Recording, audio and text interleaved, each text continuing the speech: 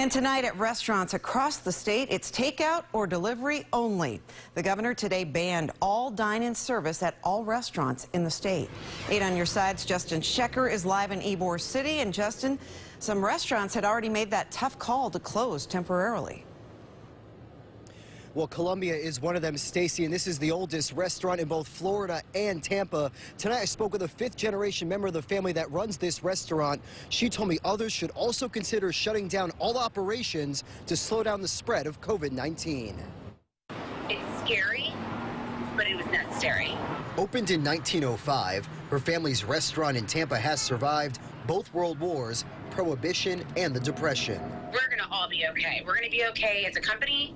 We're going to be okay as a country. Andrea Gonsmart from the Columbia Restaurant Group explained the difficult decision to close all of its restaurants during the coronavirus pandemic. We have to do this to try to contain this so that way Florida and the restaurant industry can come back. Even before today's executive order from Florida's governor, this airline worker had a hard time finding a meal. This is the first restaurant that said, yeah, we can serve you, just have to wait outside. Tonight, delivery or takeout are the only options in the typically busy Soho district in South Tampa.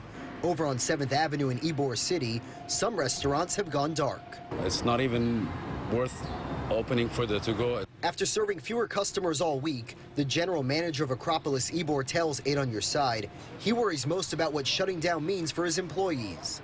They live paycheck to paycheck.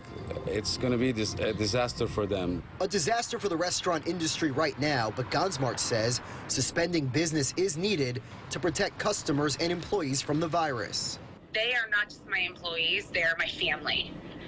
And we made tough decisions today so we can ensure that they can come back, that they will. And to that last point, Gonsmart says they furloughed all of their employees. As part of this new executive order, the governor is allowing restaurants to deliver alcohol under certain conditions. We're live tonight in Ybor. I'm Justin Shecker, 8 on Your Side. Thank you, Justin.